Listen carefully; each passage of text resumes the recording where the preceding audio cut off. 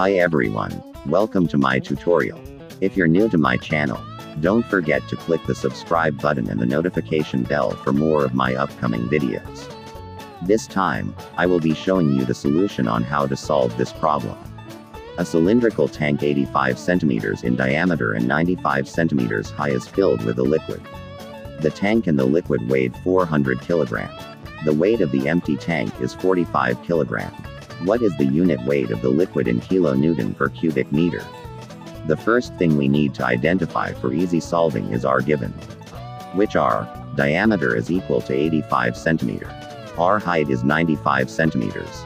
R mass for the tank and liquid is 400 kilograms. R mass for empty tank is 45 kilograms. What is required in this problem is R unit weight or specific weight in kilonewton per cubic meter. The formula that we are going to use to solve for unit weight or specific weight is density multiplied to the acceleration due to gravity. Let us now proceed to our solution. First, we need to solve for the value of R density. To solve for that, we will be using the formula, density is equal to mass divided by the volume. The formula to solve for the volume of a cylinder is, pi all over 4 multiplied to the square of the diameter, multiplied again to the height. The value for our mass must only be the mass of the liquid. So, we subtract the mass of the liquid and tank and the mass of the empty tank. We also must convert our centimeter unit to meters. We have now, 400 kilogram minus 45 kilogram, divided by, pi all over 4 times diameter of 0.85 meters square, multiplied to the height of 0.95 meters. We just solve it, having now our mass to be 355 kg divided by the volume of 0.5391 cubic meter.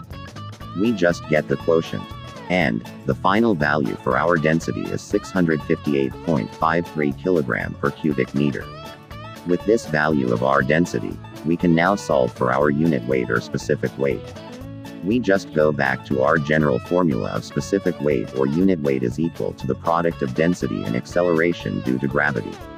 We just direct substitute all of our values for our formula since we knew already the values for it. Having now, 658.53 kg per cubic meter for our density multiplied to the acceleration due to gravity of 9.81 meters per square second. We get the product and we now have 6,460.18 kg by meter per cubic meter by square second. We knew that this unit is the same as multiplying kilogram by meter per square second and 1 all over cubic meter. Also, kilogram by meter per square second is the same as Newton.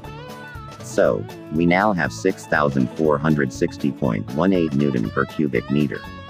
Since what is required in the problem is unit weight in kilonewton per cubic meter, we convert Newton to kilonewton using the conversion factor of 1 kilonewton is equal to 1000 kilonewton. After converting, we now have a final answer of 6.46 kilonewton per cubic meter. Thank you for watching my tutorial. Before you exit, don't forget to click the subscribe button and the notification bell to be notified for my upcoming videos.